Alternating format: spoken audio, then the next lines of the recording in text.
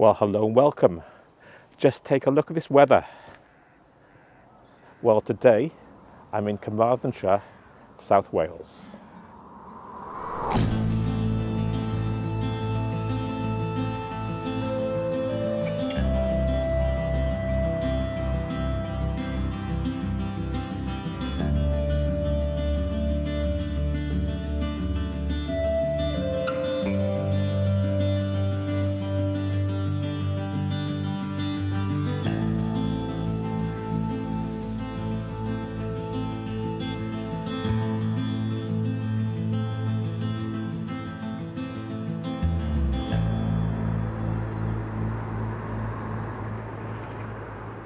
Well, no pub lunch this week. Today I'm back at another Welsh castle, and this time I do mean Welsh.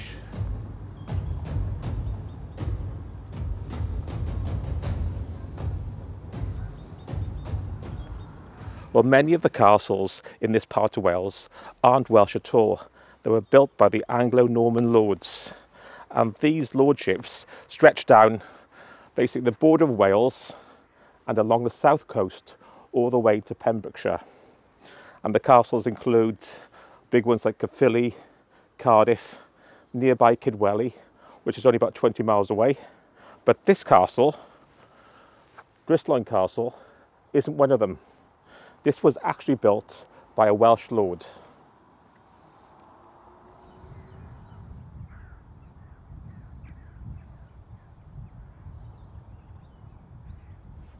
Well, the path up from the car park leads you to this, the Western Gatehouse. And you can see signs here, maybe where some sort of portcullis type thing or a door was just slotted into the brickwork. But this wasn't the entrance to the castle. This gatehouse led into a medieval village, which was just outside the main castle. It was protected. It had walls here and a ditch, but it wasn't part of the main castle. So that's to come.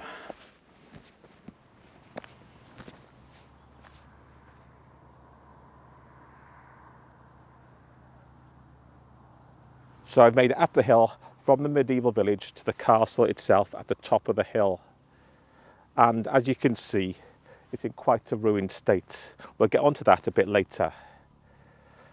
It was founded back in the early 13th century, and it was an important seat in the ancient South Wales kingdom of Deheubarth. And you can see why they built it here.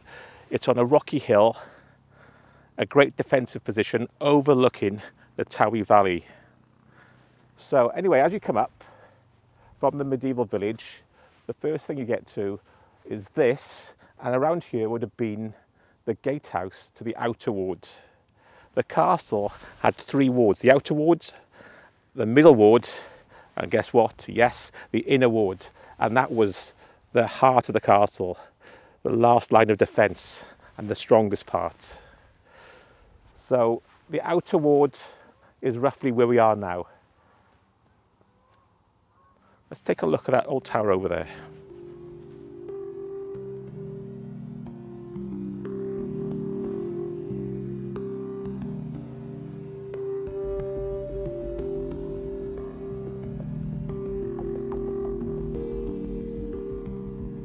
So looking down, this was the gatehouse to the outer ward, this area. Then just over there is the middle ward, and roughly, I don't know if you can see somebody standing, that's the inner ward, the stronghold. Anyway, let's make our way towards the main part of the castle.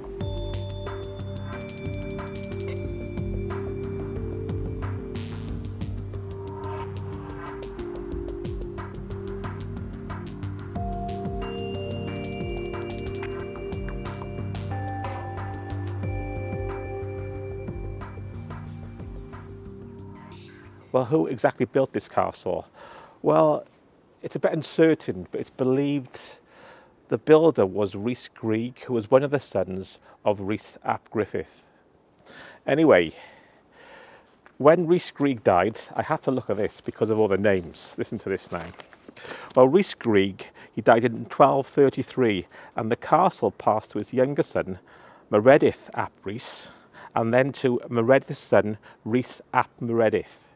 So you can see why I had to read that out. And if you don't understand what that means, ap means son of in Welsh. So obviously, Rhys Gryg, when he died, his son was Meredith ap Rhys, from Rhys. Then his son was Rhys ap Meredith. Get that? Nice and clear? Good. Let's move on. I'll wait for these geese to fly over.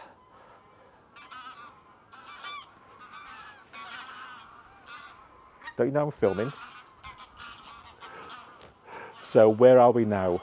We're at the grandson, Rhys ap Meredith, and he supported the English king, King Edward I. But in 1287, he fell out with him over, guess what? Land. So Edward I sent an army of 11,000 men to lay siege to the castle, and that lasted a month before it fell into the English hands.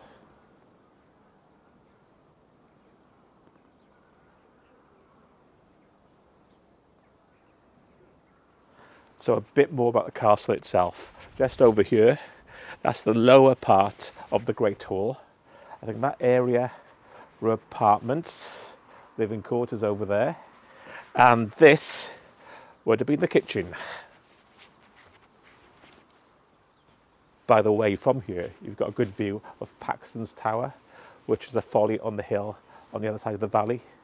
And that was built as a memorial to Nelson.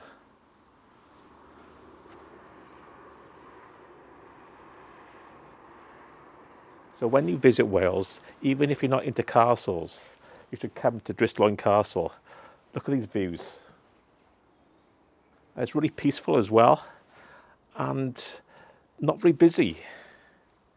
I met about 4 people during the couple of hours I've been here.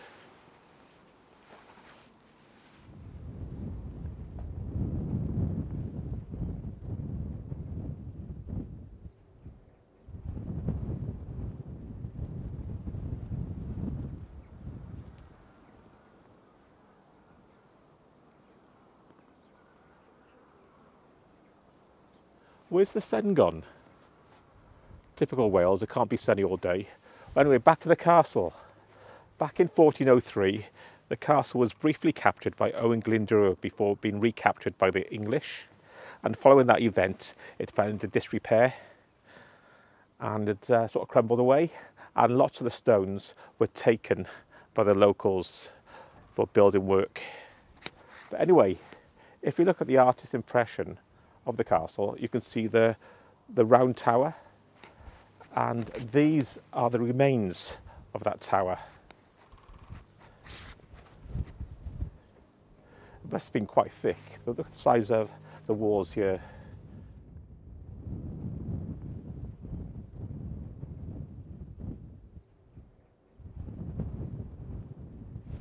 So the sun's definitely gone in, and the wind's picked up, getting quite cold. Anyway, Dryslwyn Castle.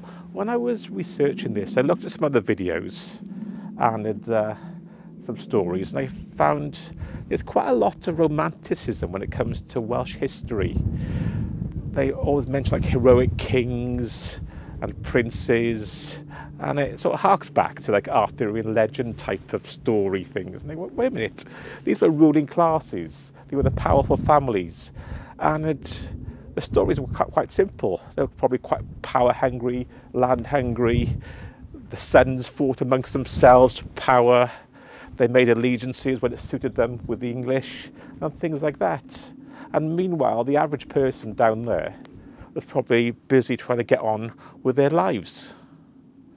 So nothing's changed really, is it? Anyway, what they left behind is very picturesque. And look at this view.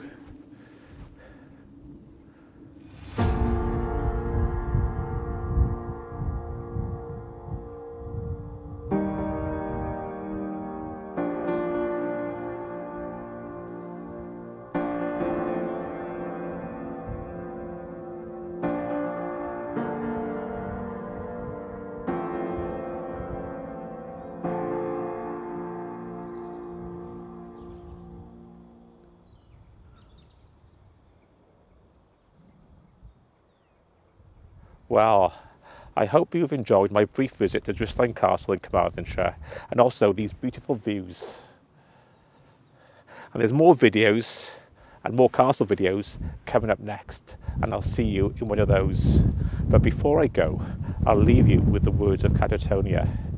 Every day when I wake up, I thank the Lord I'm Welsh.